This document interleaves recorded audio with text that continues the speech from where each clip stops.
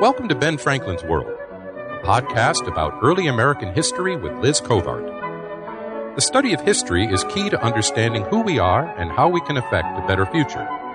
Ben Franklin's World will introduce you to historical people and events that have impacted and shaped our present-day world. And now, here's your host, Liz Covart.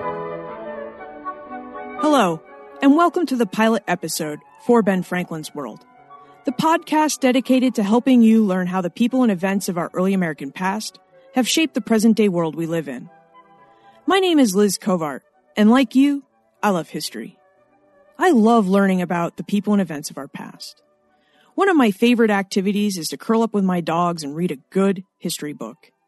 I will take a good history book over a novel any day because I love knowing that the characters I read about and the events and places that are in the book actually lived and really existed.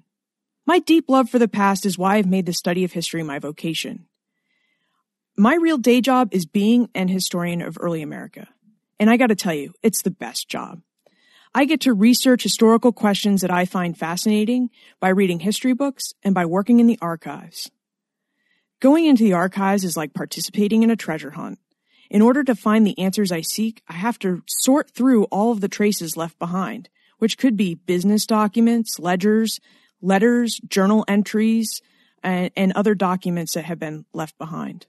Now, although nearly all aspects of history fascinate me, I have a strong interest in the Revolutionary and early Republic periods of North America, which I define as taking place between the years of 1754 and 1830, or from the French and Indian War to the presidency of Andrew Jackson.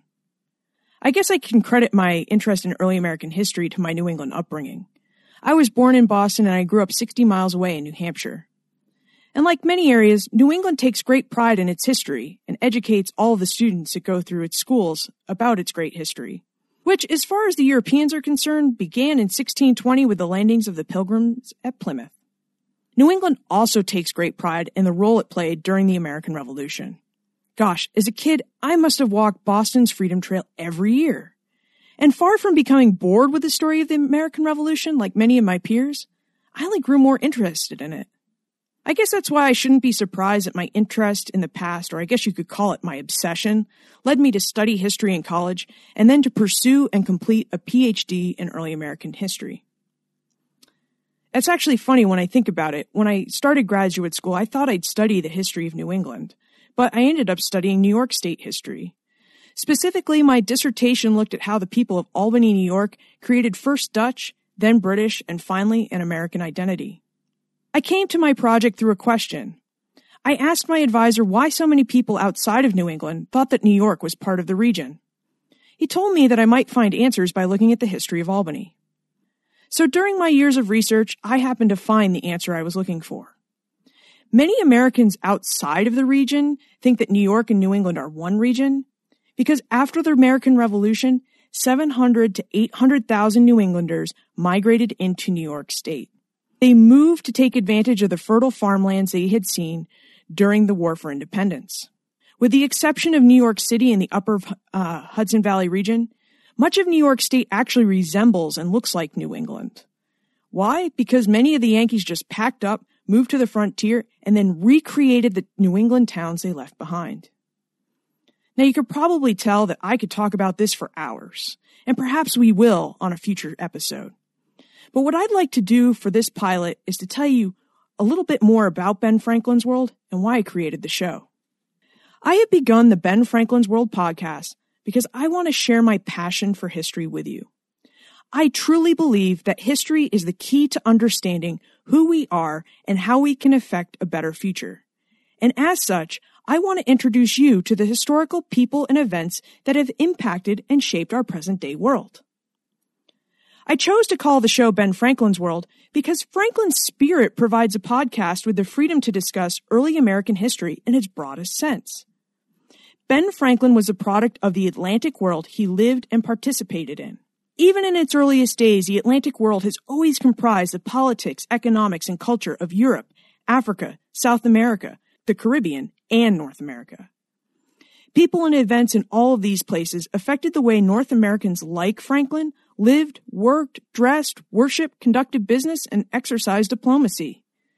and they have also contributed to who we are today. Now, more practically speaking, I chose to name this podcast Ben Franklin's World because nearly everyone knows who Benjamin Franklin was and when he lived. So, the name really helps me advertise the rough periodization that this show will cover. Now, in each episode of Ben Franklin's World, you and I will embark on a remarkable journey through early American history. I promise you that this will not be another boring history podcast. Instead of dry lectures, we will enjoy conversations.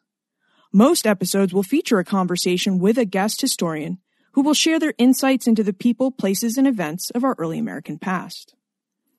Although most episodes will focus on the history of the 13 British North American colonies or the early United States, the show won't be limited to this North American geography. Some episodes will explore the people and events of 17th, 18th, and 19th century Europe, Africa, the Caribbean, and South America, because they affected the lives of our early American forebears. I am really excited about this podcast, and I hope you are too. If at any time you have questions, comments, or suggestions about possible guest historians or about how I can improve this podcast, please reach out. You can send me an email to liz@benfranklinsworld.com or tweet me at Liz Covart.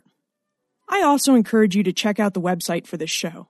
There you will find more information about me, the show, our guests, and the show notes for each episode. You'll also find a sign-up where you can sign up for our Ben Franklin's World Gazette, our show newsletter that will keep you informed about all future guests, episodes, as well as any exciting historical news that I think you might like to know about. You'll find the show website at www.benfranklinsworld.com. Well, I guess that's it. We've covered a little bit about who I am, what the show is, and why I've named it Ben Franklin's World. I guess that all that remains to be done is for us to embark on our first historical adventure, which you can do by downloading any episode of Ben Franklin's World. And remember, never leave till tomorrow that which you can do today.